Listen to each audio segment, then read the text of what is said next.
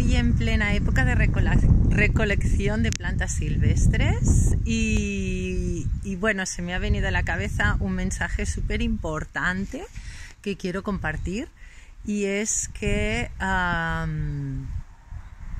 vamos a cortar con tijeras, ¿de acuerdo? Así que mi recomendación de hoy es no cortar con los dedos, no cortar con las manos, con las uñas, intentar coger unas tijeras de podar, si puede ser, y si no, pues una navaja, unas tijeras de la cocina, un cuchillo, ¿de acuerdo? Intentemos hacerle el menor daño posible a la planta que vamos a recolectar, y siempre teniendo en cuenta de que, veis, por ejemplo, aquí estoy recolectando el erísimo, la hierba del cantor, y hay una barbaridad, hay un montón.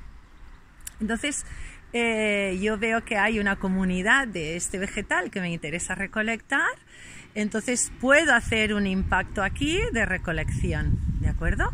Si vemos que hay muy poquitas especies, por ejemplo, mira, la malva, no sé si lo puedo enfocar bien.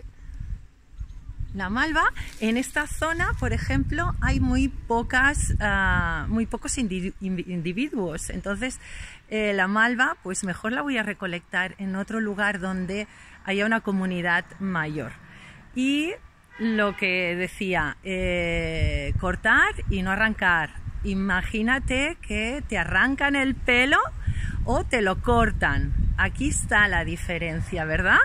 Pues esto es lo que quería decir hoy, que no es lo mismo arrancar que cortar. Bien, espero que sigas el consejo. Gracias y buena primavera.